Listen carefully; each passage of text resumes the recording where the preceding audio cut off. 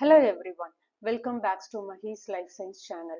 In this video, we will discuss about the important function, structure of Imhoff tank and its advantages and disadvantages. Imhoff tank. It is a restructured septic tank and is normally used to treat large community sewage.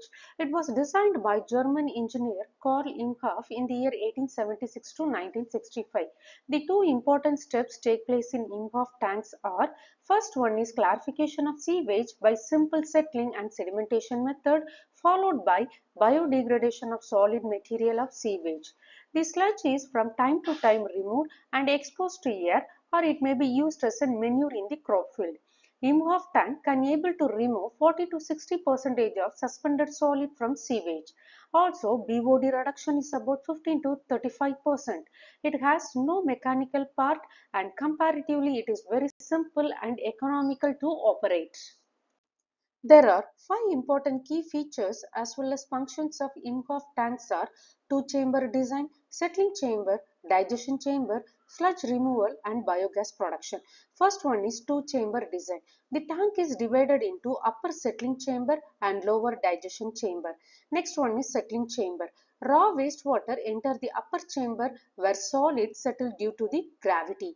And the next one is digestion chamber. Settled solid move into the lower chamber where they undergo anaerobic digestion, that is breaking down organic matter, and they can able to produce biogas. And the next one is sludge removal. The digested sludge can be removed and further treated or it can be disposed. And the last one is biogas production.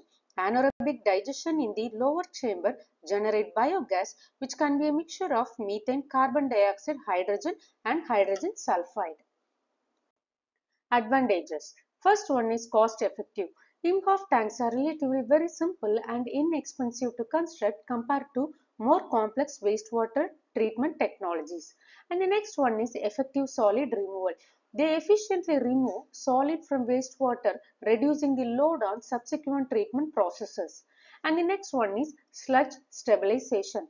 Anaerobic digestion in the lower chamber, which help to stabilize the sludge, making it easier to handle and dispose. And the last one is potential for biogas recovery. The biogas produced can be collected and used for energy generation process. Disadvantages. First one is limited capacity. Imhoff tank may not suitable for very high flow rate or heavily polluted wastewater. And the next one is odor issue. The anaerobic digestion process can produce foul smelling gases which need to be managed through proper venting and odor control measures. And the next one is maintenance requirement.